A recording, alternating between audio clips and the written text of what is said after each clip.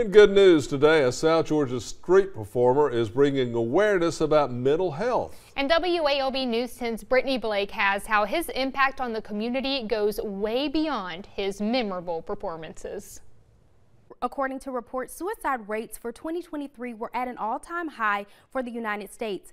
As a suicide survivor, Cavante Brown, known as Tabby Lit, started performing on the streets to bring awareness about suicide. Feel like suicidal awareness, you might not want to be here one day, but you see me out there dancing and you like, hey, yay, I want to be here again, Yeah.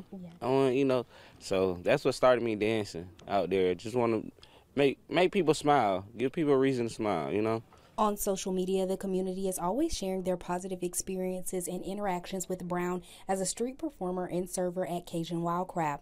Earlier this year, Tay visited Fifth Day Farm with his family, where they developed the idea to fuse street performing and animal petting as a form of therapy. Tay definitely has a story to tell, and our animals, we hear it all the time. People are out here saying, I'm here to get my animal therapy or just to make them smile. If you're having a bad day and you're going to sit and watch baby goats jump around, it's going to make you happy.